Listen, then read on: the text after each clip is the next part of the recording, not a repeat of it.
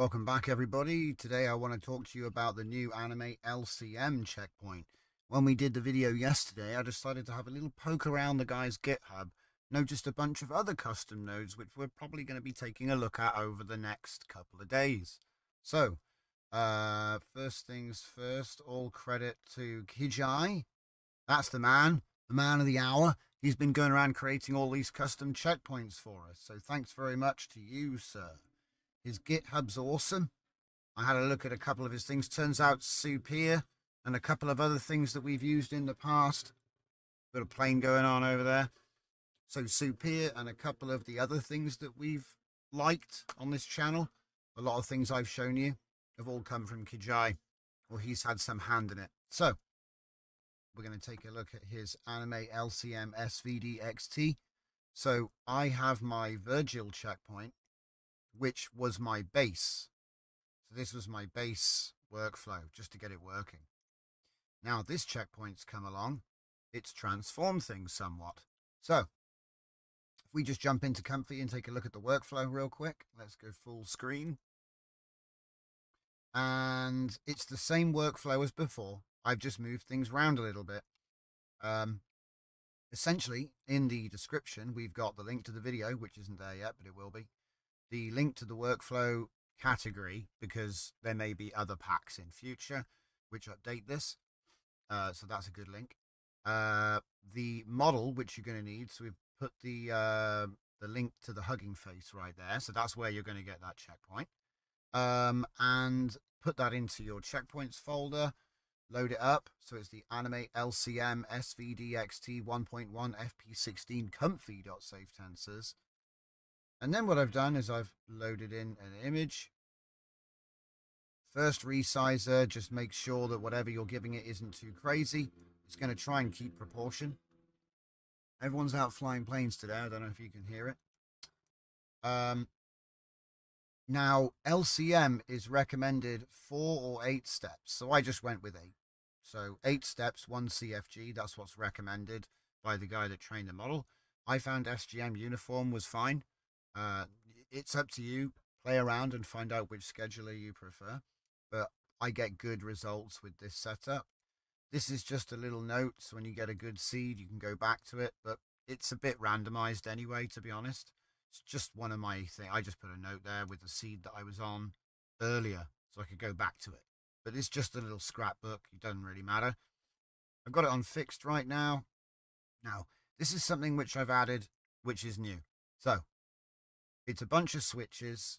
If you say no, no, no, like now, all of this lot is disabled. Okay. Now, obviously, if I say yes, it's gonna make this area the high res fix. It's gonna make the high res fix run. Okay.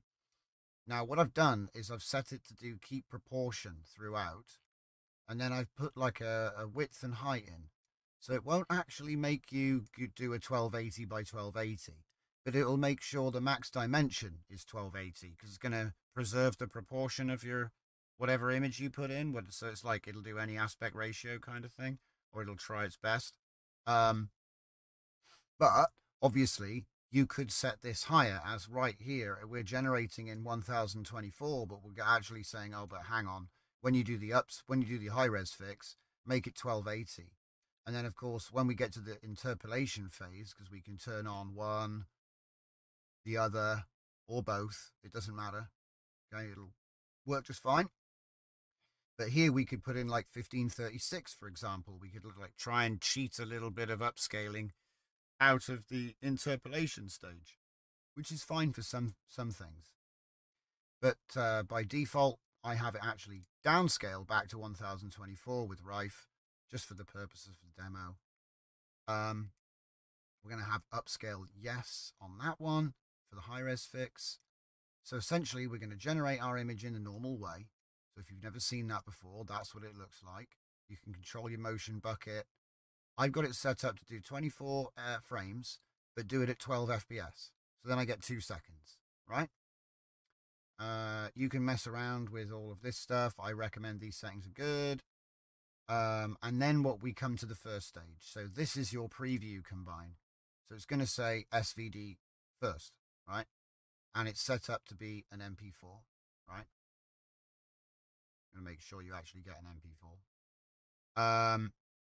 And then what you want to do is you want to go over to the next phase. So we've got high res fix on, okay? So again, this is where we do our sort of resizing. It's not a real upscaler. You could put an upscaler here, but there could be a lot of frames. So go easy. I've tried to keep it light. Generally, if you make it a bit bigger and then do a high res fix, it should fill in the gaps. So, you know, your mileage may vary, but like I said, it seems to work okay. And as I said, you can just set everything to 1024 and see no upscaling at all. In fact, let's do that now. So let's do 1024, 1000. And this is the longest size, right? Because it's preserving the aspect ratio. All right. So then we go up here. It's set to MP4. It's set to save output. That's another thing you want to make sure. Sometimes you'll forget to have, for example here, save output was not on. And this one, save output was not on. And that one, save output is on. So that's fine. See, it was set up to do previews, but not save them. So that means that when you've got it in preview mode, it doesn't actually save the video at all. It waits for you to actually be like, yeah, I like that one, and then generate again. Because it works just like the other setup that I have, where you see a good generation, and then you enable the extras that you want. Because obviously this is going to take much, much longer if you have these enabled. So I'll give you a demonstration in a second. So finally, we get to the interpolation, and what it's doing is it's doubling. So if you see here, we've got a multiplier of 2. Let's go to the other one. Oh, turn them all off. Right, okay. So multiplier of 2. It's going to do a 10-frame cache. That's pretty much all it is. I mean, here we do the frame rate of 12, so that means we keep the frame rate. You'll end up with a 4-second video from this. So as you can see, this is the video that we're getting out of it.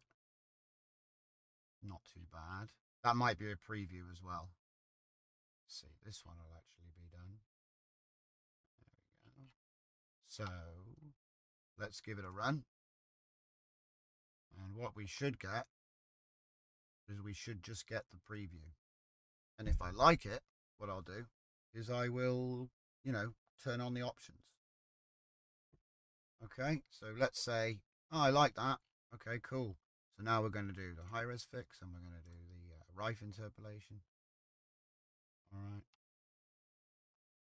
And because it's already done this part and we've got everything locked, it's just going to move on. It won't do it all again. It'll just do it from here. And there you have the high res fix. It's gotten a lot sharper. Okay. And then let's get up to the film Rife. And there's the Rife interpolation. So then you get a 4-second slow rising shot there. All right, and we didn't do any upscaling on that one. So, for example, if I wanted to, then what I could have done is I could have said 1280 there, and then maybe let's just go back to 1024 afterwards. We'll do it again.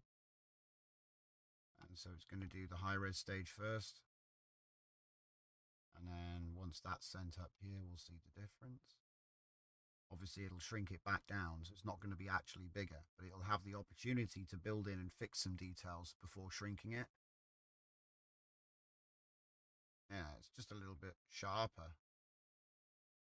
to be honest. And then, so what I would then do is, I would go, oh, well, if it's actually 1280, it looked pretty good. We could do 1280 or even 1536. Set it higher and higher. You know, I've gone up to a 2048. It doesn't look too bad. It's certainly better than the base checkpoint. So that's what I wanted to bring to your attention. There's going to be a couple more workflow updates where we're going to incorporate some of these new tools. Recently, we've looked at many services where we can generate from an image to make a short video clip. And so what I wanted to do was start trying to dig around and look for new tools that are going to make it possible for us to do that in Comfy. So we've got a couple of really cool things to look at coming up. So that's pretty much all I had to show you. You know, There's more demo videos up on here if you want to see some more demo videos, right? But oh, spoilers. Oh. So anyway, we're going to be looking at some cool stuff next, so don't miss out. I'm hoping to do some more with this model and other video generation models, and a couple of other things for image tricks as well. So with that all being said, I want to thank you again, and I'll see you next time.